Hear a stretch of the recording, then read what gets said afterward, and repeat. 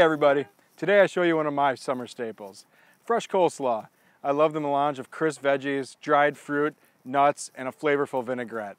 And to make it even cooler, we're going to use that slaw in fry bread tacos, another summer tradition.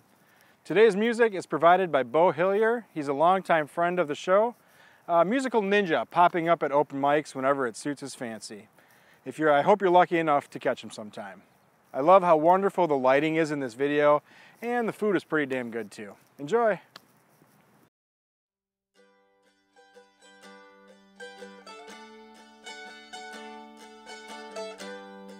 Our ingredients for the body of the slaw are 2 cups of julienne cabbage, 4 cups of julienne carrots, 6 radishes thinly sliced, a half a cup of dried cranberries, and half a cup of roasted soy nuts.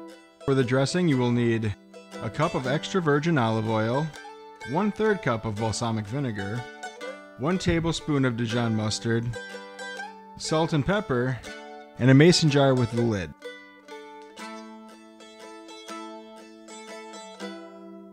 For the bread, use the recipe from episode 1 of Under the Apple Tree. You will need herbs consisting of arugula, green onion, and sage, and a cast iron skillet. You'll also need about 2/3 of a cup of oil for frying. The yogurt sauce will require 1 cup of plain yogurt, 1 tablespoon of orange juice, a teaspoon of crushed coriander, and salt and pepper to taste.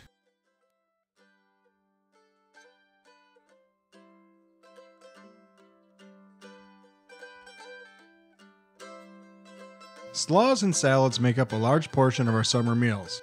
They are easy, there's no need to turn on the oven, and I generally have all the ingredients on hand. This recipe features cabbage, which I find very satisfying because of its bite and flavor. We are using a standard green cabbage. I usually cut off the chunks as I need them. Core the cabbage by cutting it into fourths and trimming out the solid white core. Julienne or shred 2 cups and reserve the remains. Cabbage holds very well under refrigeration. The remaining cabbage will still be usable for 5 to 7 days. The carrot should be shredded or thinly sliced. I use this nifty tool that Amy found me.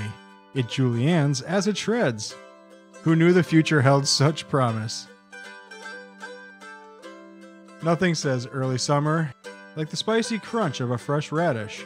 Some radishes have heat, some are sweet, though whichever you can get your hands on will make this slaw really pop.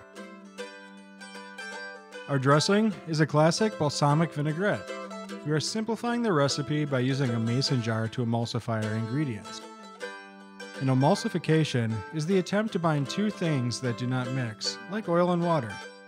We use honey or mustard to pull and hold that dressing together. The mason jar allows us to shake it like crazy, dispersing the oil into small droplets, which in turn creates a greater adhesion of the ingredients. This will separate over time, so if storing it, shake again before serving. When it looks creamy, we're good to go. Add the dried cranberries and roasted soy nuts to the cabbage blend.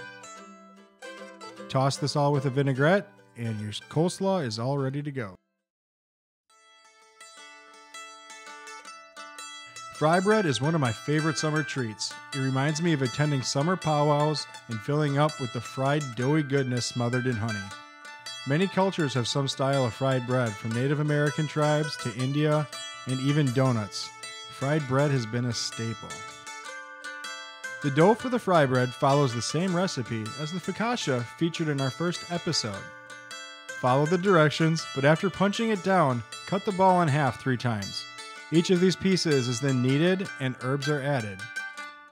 Shape the herbed dough into 6 to 8 inch discs and fry 4 to 5 minutes on each side in 350-degree oil.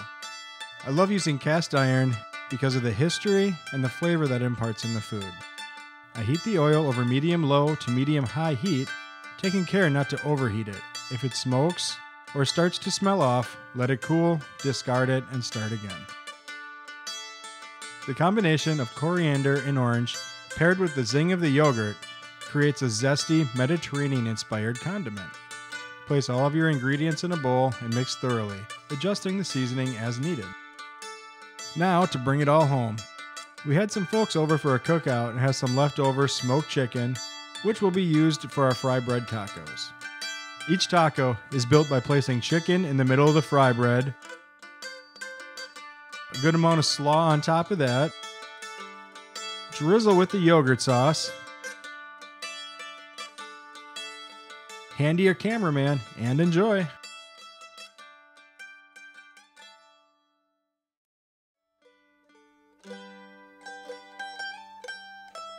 There's nothing like sitting outside with friends, enjoying awesome food, and reaping the rewards of a good day's work. Fry bread, such a nice treat. Don't be afraid to try different ingredients in both the bread and the tacos. I love doing these camping on the Coleman stove as well. Thanks again to Bo for sharing his music. Remember to catch him if you can. Join us for another episode of At the Market tomorrow, featuring the Sheboygan Market. And Under the Apple Tree returns next Thursday with a show about getting in the garage and making stuff, or at least trying to. Either way, it'll be fun. Follow us on Twitter at Apple Tree Show. Subscribe to the YouTube channel, Under the Apple Tree, and don't be afraid to leave a comment or two. Thanks for hanging out. We'll see you next time under the apple tree.